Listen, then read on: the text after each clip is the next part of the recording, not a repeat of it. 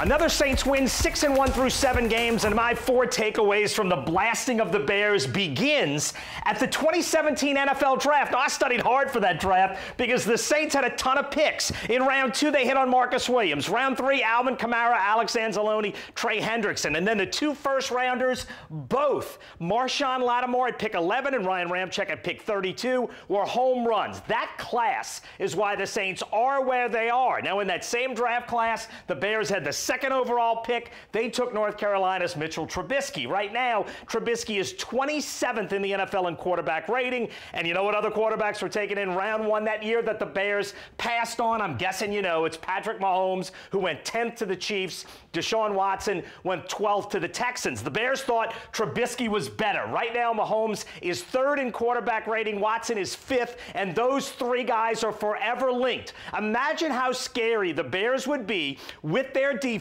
if one of those guys were quarterbacking in Chicago. All right, number 3, CJ, GJ, and the replacements were brilliant. 4 guys. Teddy Bridgewater, another quarterback rating over 100, which is terrific. 0 interceptions. Twice he ran for first downs. Josh Hill chipped or blocked Khalil Mack. I counted 11 times, plus he caught 3 passes, 1 for a touchdown. He was solid. Latavius Murray got a superhuman 30 touches for 150 yards and 2 touchdowns. And then the rookies, C.J. Gardner-Johnson, started over Patrick Robinson and was outstanding. 7 tackles, 2 tackles for loss, 2 PBUs, and a quarterback hit. He was all over the field, and he plays with a swagger that's contagious. Number 2, in a battle of defenses, at least Sunday, Cam was greater than Khalil. Khalil Mack is the Bears' superstar. Sunday, though, he had 1 quarterback hit on a play when Will Clapp had him. When Teron Armstead had him, he did nothing.